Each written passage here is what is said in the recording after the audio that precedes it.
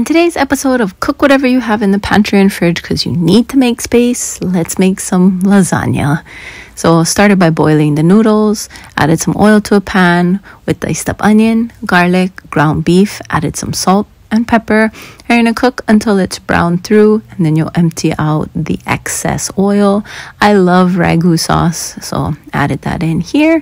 My husband likes olives, not my super favorite, but I'll take one for the team and put it in because we got to make some space anyway. Added some cheese and then some noodles over. More meat, more cheese, more noodles. Repeat the process till you fill up the pan. Then you're going to bake it for, 15, 20 minutes until it's heated through and the cheese is melty like this. Quick, easy dinner and clean out the pantry. Enjoy!